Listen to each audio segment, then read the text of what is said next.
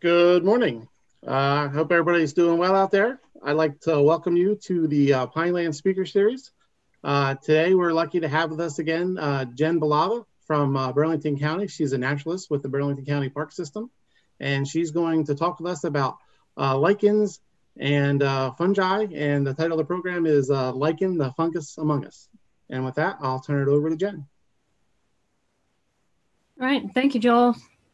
Hi, everyone. My job as a naturalist is, for the most part, doing interpretation outdoors. And every now and then I do indoor lectures as part of our lecture series for the county park system. And this particular presentation is one that I made for that lecture series. And I was actually supposed to do this one for the Pineland Short Course back in March. So if you did sign up for it back then, and I'm glad you get to see it now. This particular presentation I made for the general public as a way for people to understand the benefits of the fungi kingdom. Because I think a lot of people, not everyone obviously, but I think that there's a negative connotation associated with the word fungus. I think a lot of people might think of things that are kind of nasty, like black toenails and food that's been left in the fridge too long. But this presentation is about the good parts of the fungi kingdom. In fact, 2 weeks ago, I spoke about invasive fungi, which of course were some of the worst kinds. And this time around, I'll be talking about the opposite, the best aspects of the fungi kingdom. So I want to first begin with a little bit of background information on the fungi kingdom. So I'm going to stop my video and go to my presentation. Okay, so all living things are classified into kingdoms. And of course, this presentation is all about the fungi kingdom. And if you can see there, the 5 kingdoms, animals, plants, and then there's protista, which includes algae and a lot of microscopic organisms, and monera, which is bacteria and viruses. And until very recently, it wasn't until the late 1960s actually, that it was just animals and plants. Those were really the only 2 kingdoms. And so fungi were classified as plants up until just the late 1960s. So it turns out if we look at fungi closely, they don't have roots, stems, leaves, flowers, seeds, or chlorophyll. So obviously that doesn't sound like a plant at all. They can't make their own food like most plants. Instead, they're consumers. They have what we call mycelium for consuming organic matter, and then they have the fruiting body, which is akin to fruit, and that's how they reproduce. So plants have a cell wall that's made of cellulose, whereas fungal cell walls are made of chitin. And the exoskeletons of a lot of our various arthropods are made of chitin. So they're kind of more related to animals. So these are some important terms to understand for the rest of the presentation. Hypha, hyphae, plural. This is referring to the small fungal filaments that absorb the nutrients. This is how they feed. But for the most part, you'll hear me talk about mycelium, which is the network of all the hyphae together. And the mycelium is really the body of the fungus. It's usually hidden somewhere in the substrate, whatever it happens to be growing in, whether it's underground or in a log and so forth. And they secrete enzymes to digest organic matter, and then they absorb nutrients through their cell walls. So depending on the species, the mycelium of a fungus could be quite small or remarkably huge. In a single cubic inch of soil, there can be more than 8 miles of mycelium. And then we have the fruiting body. This is the reproductive structure that contains the spores. And in the case of mushrooms, that's what we think of. When we think of a mushroom, we think of the part that we see above ground. But that's just the fruit. That's the part that contains the spores so that it can spread and make more. But the actual body of the fungus itself is really all, as you can see, hidden in the substrate. So this is a photo that shows the mycelium under the bark of a dying tree, log. So the kingdom of fungi includes mushrooms, mold, mildew, and yeast.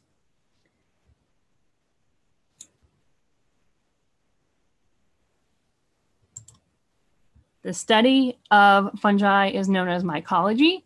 So someone who studies fungi is known as a mycologist. I am certainly not one. There are over 140,000 known species of fungi, but this number is believed to represent only 5% of the species that exist in nature. There could be as many as 4 times as many species of plants. There's obviously a lot of species that are either microscopic, hidden from our view, and certainly not discovered yet. So most mushrooms are inedible, and some are even poisonous to people. And it doesn't matter what color they are. This is very important to understand because most things in nature have warning coloration and are bright to indicate they're poisonous. But with regards to mushrooms, even the plain brown and white ones can be very toxic. So therefore, you should never pick wild mushrooms if you're not a mycologist. And you certainly shouldn't eat anything that looks like something that you would normally buy in a grocery store. And this is a perfect example. This is the destroying angel, which is the most toxic mushroom that we have in our area.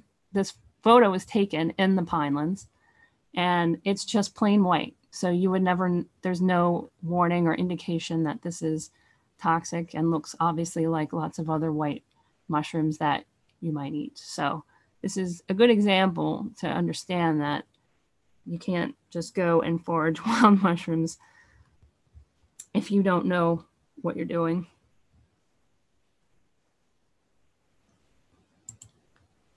Oh, and this is just kind of a fun little picture. The toadstool, that term is kind of non-scientific, but it usually refers to an inedible mushroom in most cultures. So we're going to talk now about the beneficial roles of fungi. And the most obvious one that I'm sure you all know already is that they're decomposers.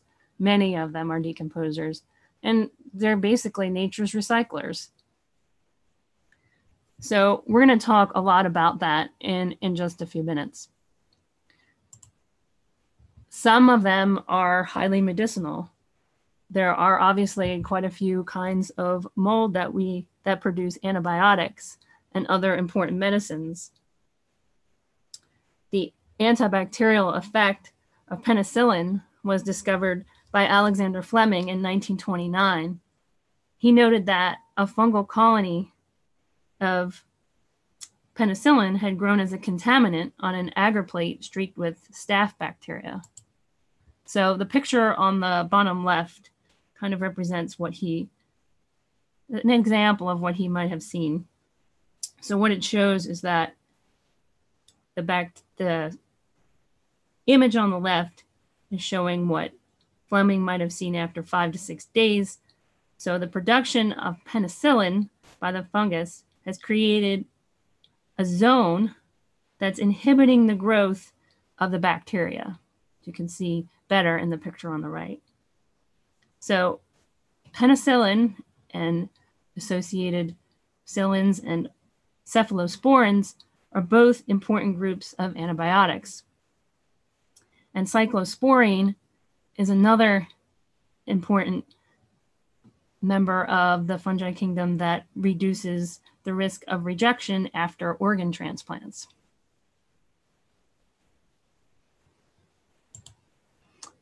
This is really cool. Some of you might have heard of Ötzi the Iceman. He is a well-preserved mummy that was from 3300 BC and was found in the Alps on the border of Austria and Italy in 1991. Among many interesting things that they found with Ötzi were 2 species of mushrooms, and here they are circled here. Both of these mushrooms are kinds of polypores, but they were used for different purposes. The one on the left, number 20, was a tinder fungus. And as the name suggests, this was used with flint and steel to start a fire. And when dry, it could be pounded into a felt-like material that kept embers smoldering. So this was used to carry fire starting back in 3300 BC, which is absolutely insanely cool. So that is the tinder fungus. And now there are actually traditional medicinal uses of tinder fungus as well. The other species he was carrying was a birch polypore. And these are the white mushrooms that you see. He had them strung on leather straps. So the birch polypores, it turns out, after they did an examination of Ötzi's body, it showed that he had an intestinal parasite known as whipworm. And amazingly, this birch polypore is known to contain an acid that has been shown to be especially effective at killing whipworm parasites. So he is carrying essentially a first aid kit and fire starting kit with him, and all of this perfectly preserved.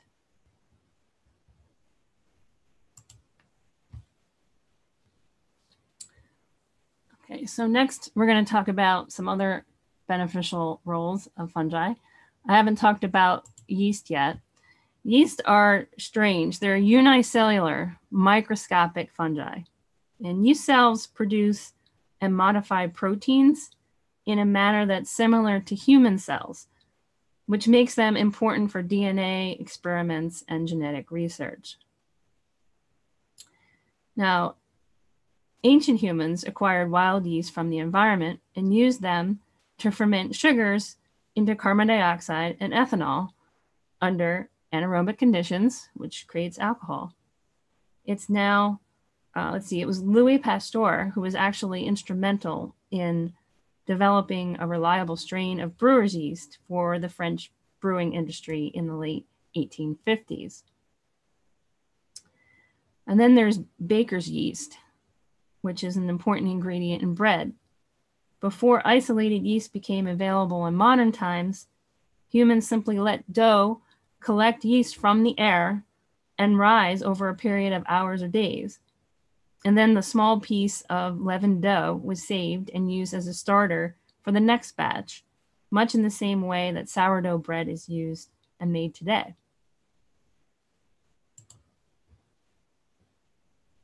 Of course, mushrooms are eaten by people all over the world.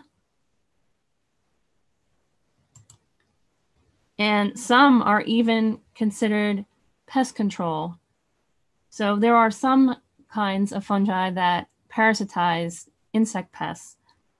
And this one that I have on the screen is actually one species that grows naturally in the soil and acts as a parasite on various insect pests like aphids, whiteflies, thrips, grasshoppers, and some beetles. And it's currently being tested as a possible biological control agent for the recent spread of emerald ash borer.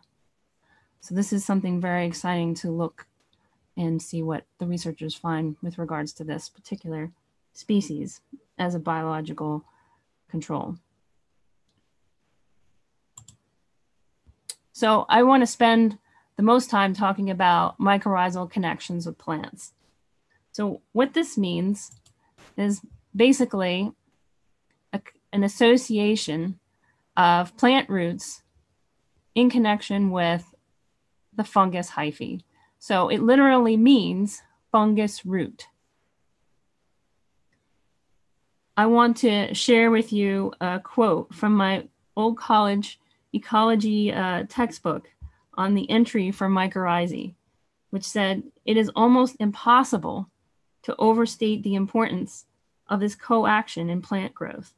Many functions that we regard as being done by roots are actually performed by the plant-fungus union and are done poorly or not at all if the fungus is absent."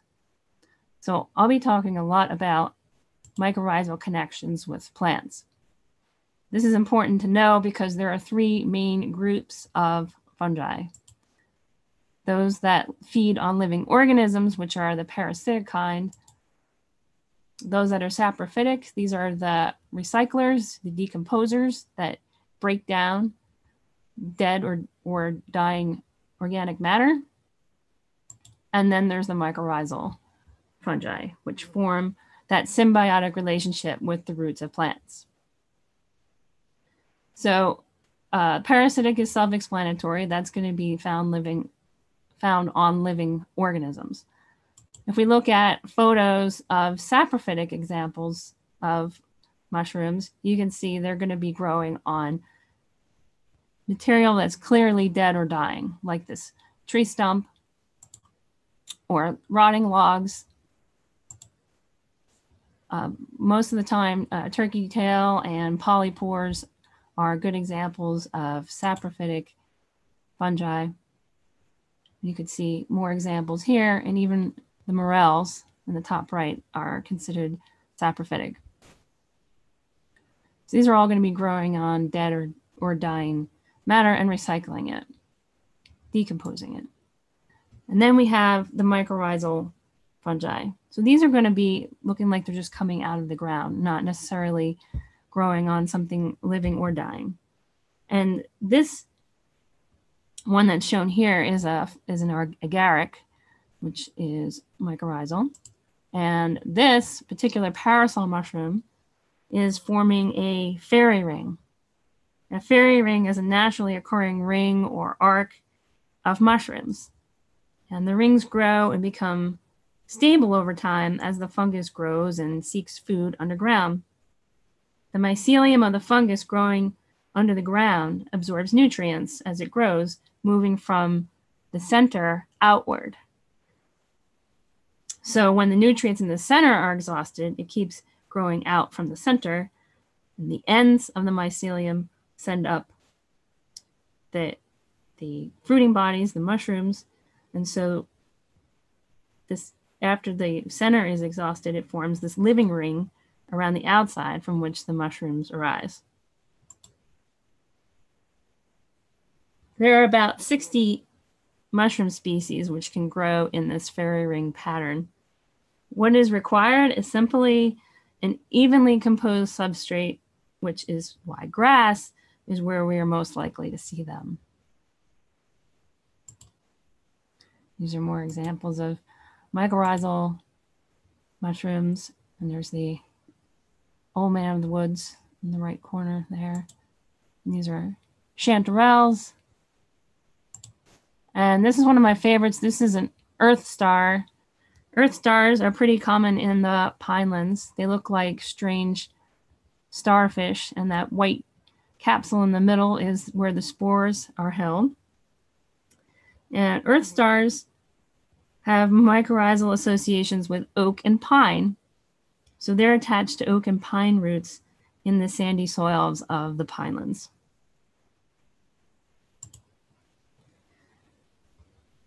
So many sources estimate that somewhere between 85 to 90% of land plants live in some kind of association with mycorrhizal fungi.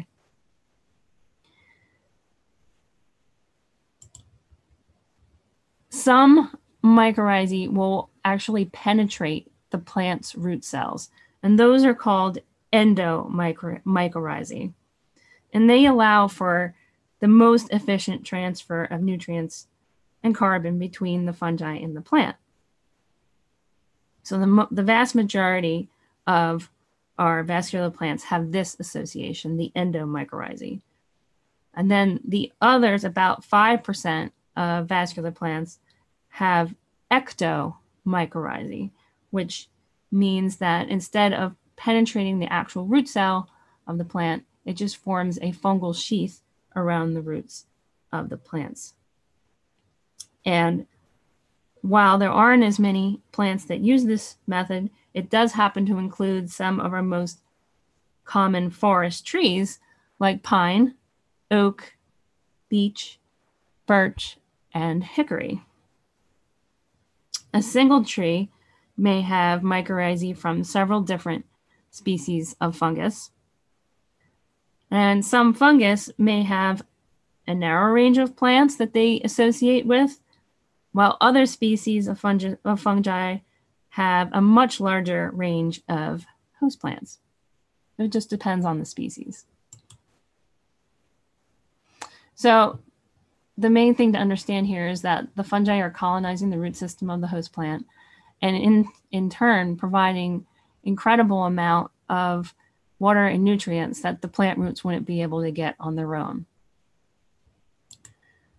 And then this is not a one-way road. Of course, the fungi can't create its own food, so the plant is providing carbohydrates as a result of photosynthesis to the fungi.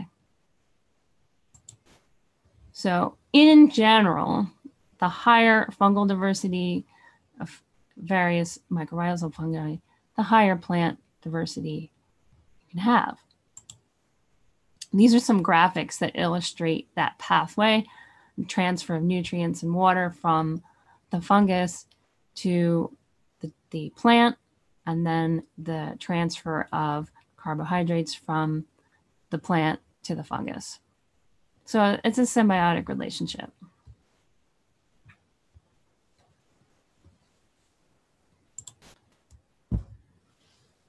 So again, here you can see there are, obviously the fungus needs food, so it's getting that from the plant itself, and the plant is benefiting a lot. It's getting it's getting a lot more water and nutrients that it wouldn't be able to get on its own. It's able to deter herbivores, have just an overall better tolerance of environmental stresses. And you can see in the pictures there that of the plants that were planted with and without mycorrhizal fungi. So it definitely makes a difference in their growth and the amount of nutrients they can access. These graphics are showing how things that are connected in the forest are benefiting from these mycorrhizal connections. So the seedling, you can see here how nutrients can flow from parent trees to seedling trees through the mycorrhizal network. And Dr. Suzanne Simard had published an article in the journal Nature in 1997 and first coined the term wood wide web to describe this unbelievable network. The flow of nutrients from parent plants to seedlings can increase the survival rate of their own seedlings by 4 times. Her TED Talk that she did in June of 2016 called How Trees Talk to Each Other is absolutely wonderful, and I highly recommend it. It's well worth the time to watch it.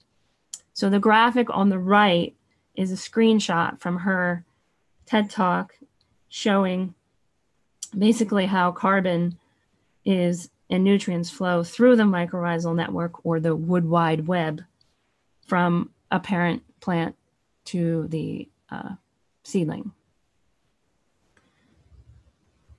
And all of this, of course, leads to increased resilience of the forest to future stresses.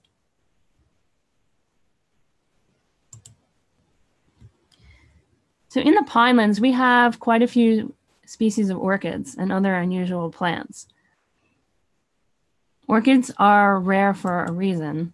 Their seed pods have no food for the growing embryo. So it's very strange. They need some other kind of mycorrhizal connection with a fungus in order to germinate. And this can take years to form. So this is one of the reasons why they're, first of all, not very common, and two, can never be dug up and transplanted. So in the case of the pink lady slipper, which is one of the more regularly seen orchids in the pinelands, this one is connected to the Russula genus of mushroom, which we're going to look at on the next slide. There's also some weird, unusual plants that don't have chlorophyll. They don't make their own food. They don't have leaves. Indian pipe and pine sap are some such examples. And they are also fully dependent on these mycorrhizal connections. It was long thought that they were parasitic on tree roots. But here you can see that if you have a pine or oak tree in the pinelands, you have the connection to the Russula genus of mushroom. And then those mycelium are connected to the Indian pipe and providing that network transfer of nutrients between the tree and the Indian pipe or non-chlorophyll producing plant. And this is just another example of the Pacific Northwest showing how a particular mycorrhizal fungus is key to the food chain. Of course, in the old growth Douglas fir forest of the Pacific Northwest, there are various species, 3 species of squirrels, including the northern flying squirrel, and they all eat truffles. The squirrels, as they move around and feed on the truffles, spread the spores throughout the forest so that the fungus are constantly colonizing more roots of the Douglas fir, which helps the trees grow. And then the squirrels in turn are prey for the spotted owl, which of course needs the old growth Douglas fir as well. So, but without the mycorrhizal connection of this particular type of mushroom, the food chain wouldn't work well at all or wouldn't function. So I definitely wanted to mention the mustard family, which is known as the Brassicaceae family. And this is non-mycorrhizal. That means it doesn't form mycorrhizal connections with plants, with fungi rather.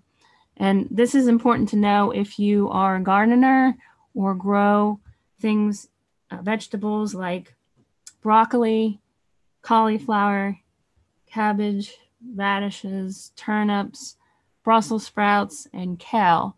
They're all in the mustard family. So if you're growing these, you should put them either together, but not with members of other plant families, because they could suppress the growth of the other plants. So you should either separate them out from your other vegetables or keep the mustard plants together. And 2 weeks ago, actually, I talked about invasive plants, and one of them was garlic mustard, which obviously is in this family.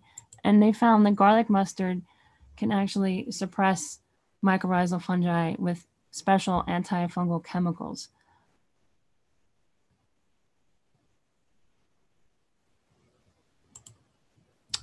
All right, so that's an overview of the fungi kingdom as a whole. I want to move on to the next section, which is about lichens. These are really strange but fascinating organisms. They're what we call fungi that have taken up farming. Lichens are a combination of a fungi and some kind of photosynthetic counterpart. And in the case of what we're talking about today, it's a fungus and a green algae working together. 90% of the time, lichens form this partnership, the fungus and an algae. The other 10% of the time, lichens form a connection with cyanobacteria instead of algae as their photosynthetic component. And these occur in environments like the desert and tundra, where there's basically no nitrogen, because cyanobacteria are nitrogen fixers, as well as being photosynthetic. So the algae, in this case, contains the chlorophyll, and it's providing food. Right? All this time we talked about fungi are consumers. They don't create their own food. But the algae is able to do that because it's photosynthetic. It contains chlorophyll. So it's providing the fungus with food. And so therefore, the lichen is not consuming organic matter. It's actually the algae is providing food for the fungus. And the fungus anchors the organism, traps water and nutrients, and most importantly, provides the spores to allow it to reproduce. So all lichens have a fungus component, and most of the time it's an algae combined with it. And this is really a perfect example of symbiosis, which means two organisms working together for mutual benefit. Lichens are extremely hardy. They're some of the hardiest of all organisms on Earth. They can withstand long periods of drought, freezing temperatures. It makes it possible for them to exist where nothing else can. They usually grow in thick mats on trees, on the ground, or on rocks. They're considered the dominant ground cover on 8% of the Earth's surface. They can stabilize the soil. And we're going to talk about how some kinds of lichens are air pollution indicators. Those 10% of lichens that have cyanobacteria instead of algae actually have the ability to fix nitrogen. And lichens are definitely pioneer species, being able to grow where nothing else can. And then once it establishes itself, then other things can grow around it. So one thing I want to make sure everyone understands is that lichens are not harmful to plants. Unlike mushrooms, they do not digest wood. If you see lichens on a tree, it does not mean that the tree is dying. It doesn't mean that the lichens are doing something harmful at all. Lichens don't harm plants. The fungus is laying on the surface. The algae, as I said, is creating food for it. It is not digesting any part of the substrate. It just so happens that a lot of times lichens are on dead trunks or branches of trees simply because they want to get the light from the sun. And if the leaves are providing too much shade, well, then they'll be more likely to grow on an area where there's more sun. Lichens can only photosynthesize when there is moisture. So there are three groups of lichens. Crustose, which means crusty. These are generally found on rocks and are not dimensional. And we have foliose. These are really common lichens. We have a lot of these in our area. And foliose means leafy. So these are two-dimensional. It has a definite top and bottom. And the third group is fruticose. So fruticose are three-dimensional, usually branched or a little like cup formations, or sort of looking like antlers or strings. These are all examples of fruticose lichens, and there's a lot of these in the pinelands as well. So I just want to show you this for comparison because it looks like some of the stringy fruticose lichens, But Spanish moss that we find in the southeast is not a moss, and it's certainly not a lichen either. It's actually a bromeliad, which is a type of what we call an epiphyte. It's a plant that has aerial roots, and it lives on trees, and it actually does produce flowers. So this is definitely a plant, but again, not lichen and not moss. So now we're going to look at how lichens can be indicators of air quality. So the reason why it's important to know the three groups, crustose, foliose, and fruticose, is because the foliose and fruticose lichens are more sensitive in general to atmospheric pollution. So their presence can indicate better air quality. In general, the more foliose and fruticose lichen species, the cleaner the air, especially combinations of both. And you can see the various genera listed there. Those are the ones that indicate the cleanest air quality. And the Usnea is the one pictured with the Perula inside it. Now, there are three very common foliose lichens that are found everywhere, certainly throughout our state, and these are pollution tolerant. So these would not be considered air quality indicators because they're found everywhere regardless of the air quality. So these three we see everywhere. So these are ones to note and recognize. So just a few more examples. This chart came from a report in Europe, but basically it just shows that when you have a rich diversity of lichens, you have very low air pollution load. And then when you have areas that are poor in species diversity of lichens, that indicates a much higher air pollution load. These maps in the United States show our typical, some of our air pollutants that lichens are sensitive to, nitrate and sulfate. And so some of the areas where we see the highest diversity of lichens are places where we don't have a lot of that kind of air pollution. For instance, the Pacific Northwest and Maine, certain areas like that, but also the New Jersey pinelands, because obviously the pinelands is a very kind of more remote area away from industrialization, and we have a great diversity of lichens that indicate that the air quality is definitely better there than elsewhere in New Jersey. And I had to include this comic, even though I can't hear the audience laughing. These are vultures.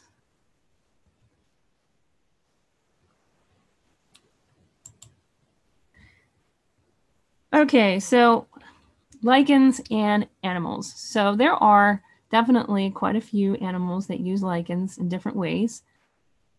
There are at least 50 species of birds that use lichens as nesting material.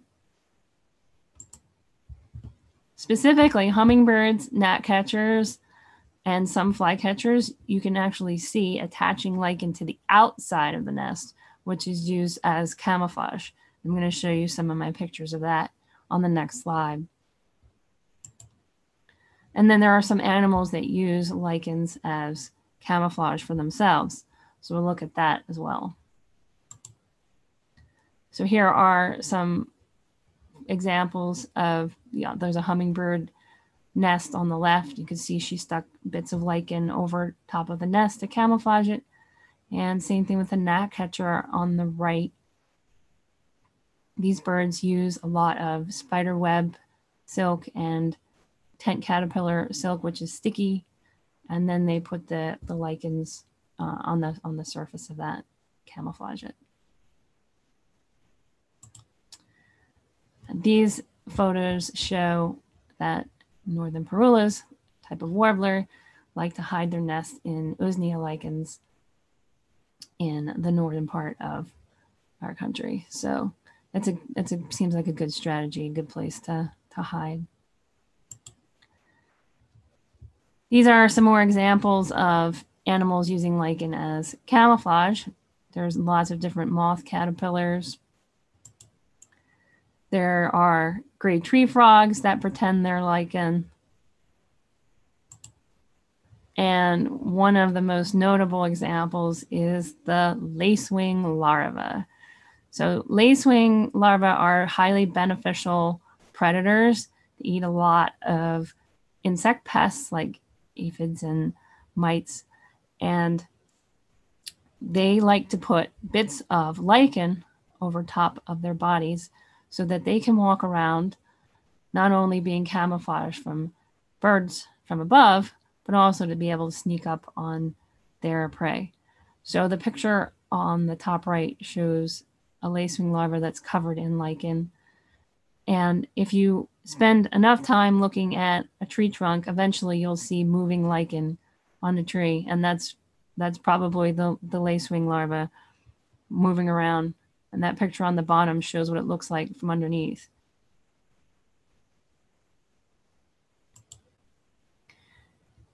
Now, most lichens are kind of bitter tasting to a lot of animals, but there are certainly certain kinds of animals that do eat lichens as a part of their diet, especially in areas that don't have a lot of vegetation in colder months. So the lichen, the fruticose lichen that you see in this picture is reindeer lichen, which unfortunately the common name is often reindeer moss, which of course it's not a moss, it's a lichen. And it's called that because it's 90% of the reindeer's diet in various tundra environments. And there's other, as you can see, there's lots of other mammals that will eat lichens, especially, as I said, in the wintertime.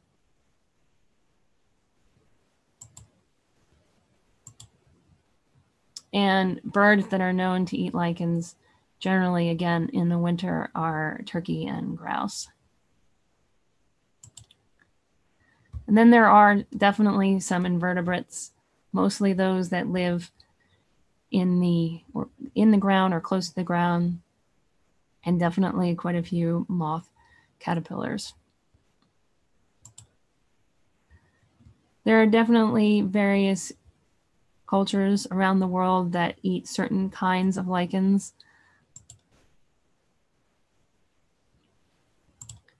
And then there are some that, like this, it's everything about it. It sounds bad and it looks bad. This is called rock tripe. And this is in the Umbilicaria genus. It's found in rocky areas of the northern US.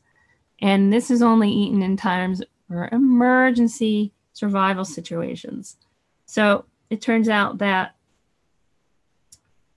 it was boiled by Washington's troops in Valley Forge. Again, emergency survival. And then there's this kind, which is known as Iceland lichen, or sometimes Iceland moss. And it's a lichen that's found mostly in northern areas of both our country and in Europe. And in earlier times, it was used, ground, added to wheat flour in times of famine, and used more like in breads, porridges, and soups.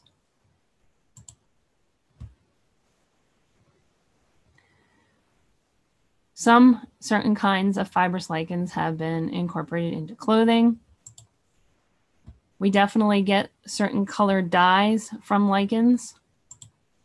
For instance, browns for tweed comes from certain kinds of lichens.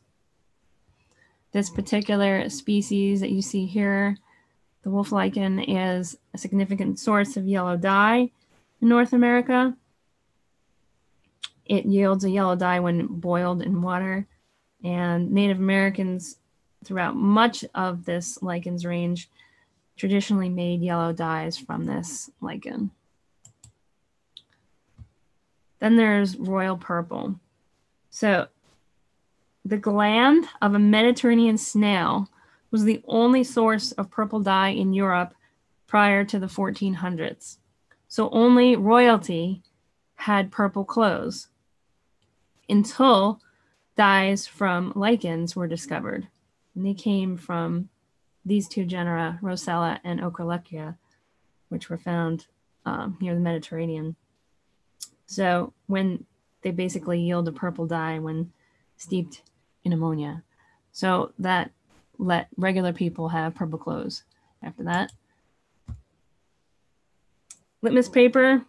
This is the pH indicator strips, and the dye for that, it comes also from the Rosella genus of lichen. There's even a species that's used in perfume. There are quite a lot of antibiotic properties in certain kinds of lichen. It's been estimated that 50% of all lichen species have some sort of antibiotic property. It happens that Usnea contains the antibiotic called usneic acid, and that's one of the most potent lichen antibiotics commonly used in traditional medicine. For at least 1,000 years, Native Americans applied compresses of Usnea to severe wounds to prevent infection. And that's the Usnea lichen, that's the stringy one. And that same yellow dye lichen was also used as poison, unfortunately. And then we also see that a lot of lichens are used for decorative purposes.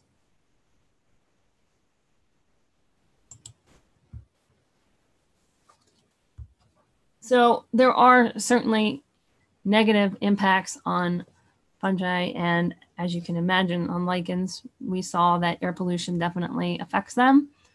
So for both fungi and lichens as a whole, nitrogen may over-acidify the soil, which decreases mycorrhizal connections. Obviously, if there's deforestation or any kind of development that removes the topsoil, that's going to devastate the connections, especially the mycorrhizal fungi. Certain kinds of invasive species, especially garlic mustard, can have negative impacts on beneficial fungi. And climate change is also having some negative impacts on certain kinds of fungi. The Royal Botanical Garden in London came out with State of the World's Fungi Report in 2018. They said the climatic changes will affect fungi species' ability to adapt,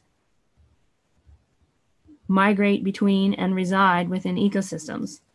Some climate impact is already apparent, affecting fungal reproduction, geographic distributions, and physiology, which have already changed markedly in the last few decades.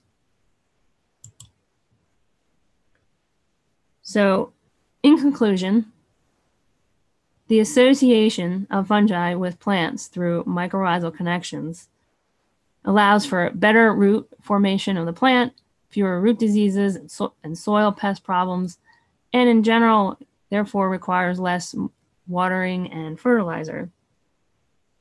Undisturbed soils are full of beneficial soil organisms, including the mycorrhizal fungi. Many of our common practices can degrade the mycorrhizal potential of the soil, such as tillage and removal of the topsoil, erosion, compaction, invasion of weeds, and leaving soils fallow. These are all activities that can reduce or eliminate beneficial soil fungi. Scientific studies show that certain kinds of mycorrhizal fungal populations are slow to recolonize unless there's close access to natural areas that can act as a source of mycorrhizal spores to repopulate the affected area.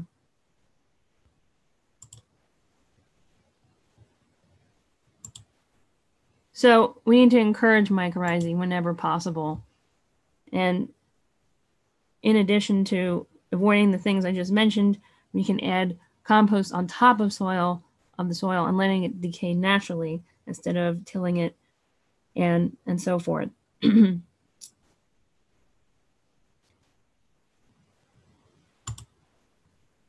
Reintroducing mycorrhizal fungi in areas where they've been lost can improve plant performance with less water and fertilizer. And they are available from several companies, but it's not really necessary unless the soil population has been truly damaged. And to wrap up what we learned about lichens, we know they're important pioneer species. They provide food, nesting material, and camouflage for many animals. Provide many useful ingredients, and dyes, and medicines. And they can indicate the quality of the air by their presence or absence with regards to some of the foliose and fruticose lichens. So if you want to learn more ways that mushrooms can save the world,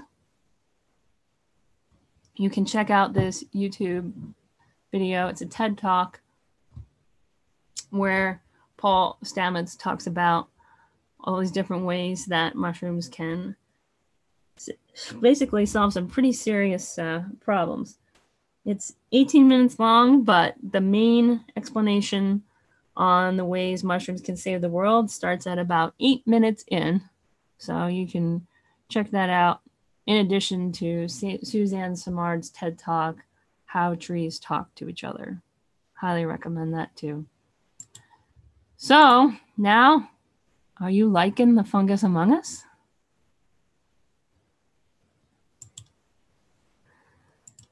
All right, I'm going to leave it open to questions. And I thank you for listening today. I hope you learned something interesting about the kingdom of fungi you didn't know before.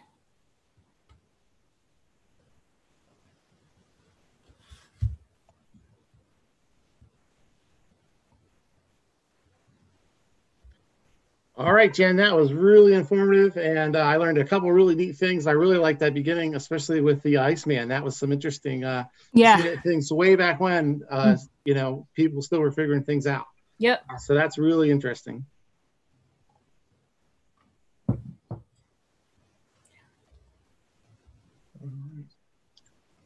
It was also really good. A lot of those terms are very complicated, and you were able to really boil things down into and the processes too to really make it easily to understand the connections between the trees and the fungi. That was pretty informative. Thanks.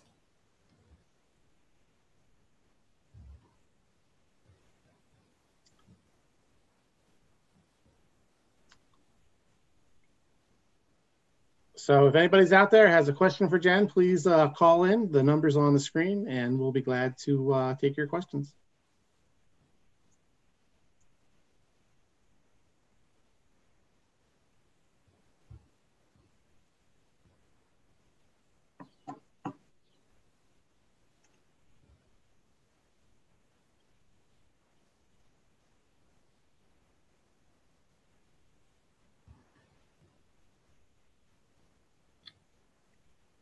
I thought it was important too that you pointed out that when you see the lichens growing on trees, it doesn't mean the tree's dead.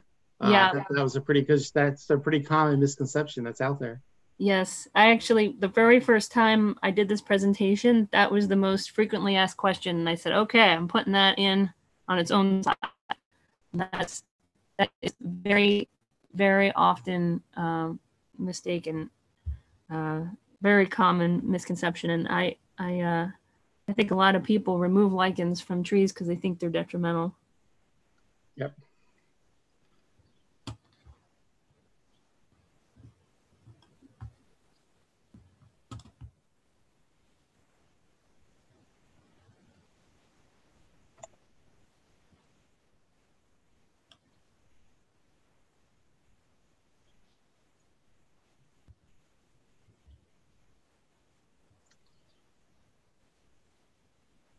Okay.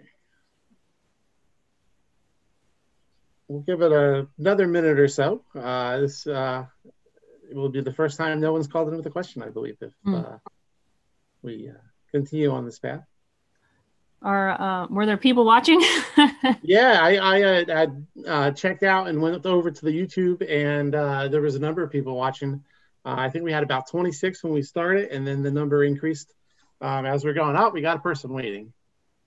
Let's bring them in.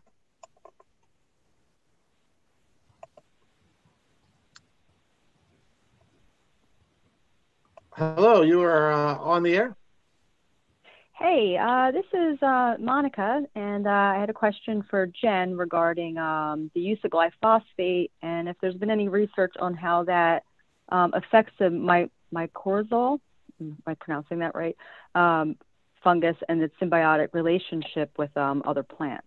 Does it, I would assume it would damage it, but has there been any research on the effects of it? Well, that's a great question. I'm sorry, I don't know. I have not read any research on the effects of glyphosate on mycorrhizal connections. Okay, well, something to definitely look into. Yeah. Well, that's it for me. Okay, thanks for calling.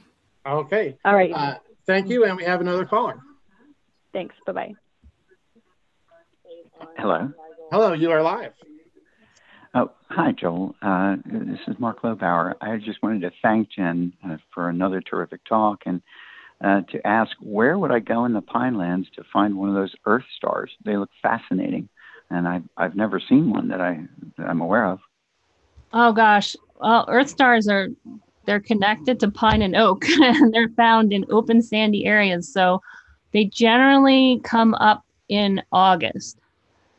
So around mid to late August is when I see them emerging. I've seen them anywhere that's, you don't want to go in like a really dense part of the woods, but anywhere that has oak and pine, which is most of the pinelands, that has a kind of more open area that's nice and, the thick sugar sand is perfect. Mm-hmm.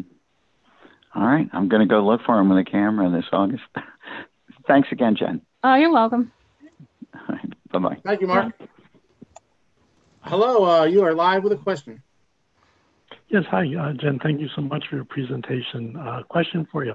I know mosses are not fungi or lichens, but how are they integrated in the relationship with the other species? So mosses are not. So everything that I talked about today with regards to mycorrhizal connections was that of vascular plants, and mosses are not vascular plants. Okay. So they don't form connections with the fungal mycelium. Great. Okay. Well, thank you for your information. Great presentation. Oh, you're welcome. Thanks for watching.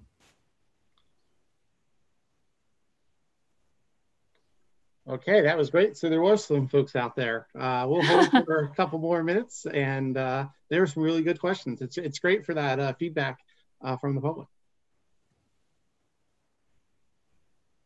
No problems with the audio this time? Audio was very smooth. Your pace was very good, and everything went very, very, very well. Okay, good. It started correctly without a hitch, so it was probably one of our more successful presentations so far. This new world we live in with webinars. Mm-hmm. Yeah, I think what you said the first time when we had all the problems, there were like over 100 people, of course, and now this time it worked and there weren't as many people. Right, but the best thing is, basically, because we created an archive, so yeah, all is there and anybody can watch it at any time.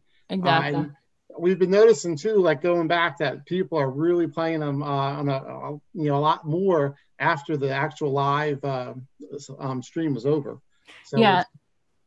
Yeah, it's great. I mean, I know there's a lot of people that are busy. That it's the holiday weekend coming up, but they can watch at any time. Yep. So.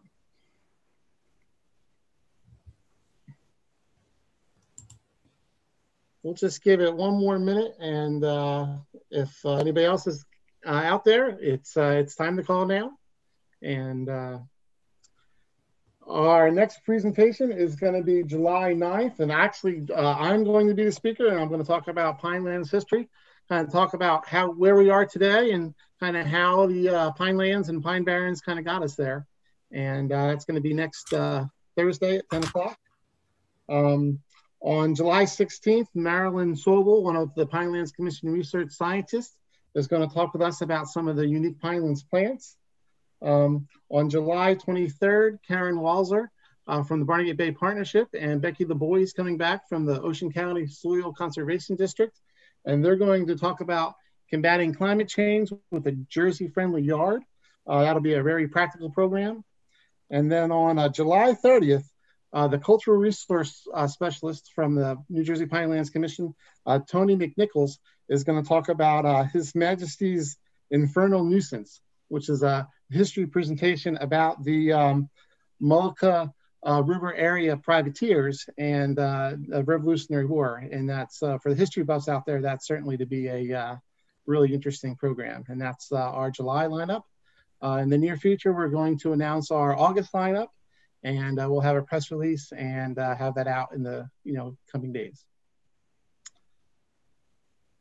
On that note, I think I'm going to wrap things up. Jen, great presentation. Thank you very much. And you've really contributed greatly to this summer speaker series, and I appreciate your efforts and patience with some of the headaches we had last time. Okay, thanks, Joel. I'm glad it worked out.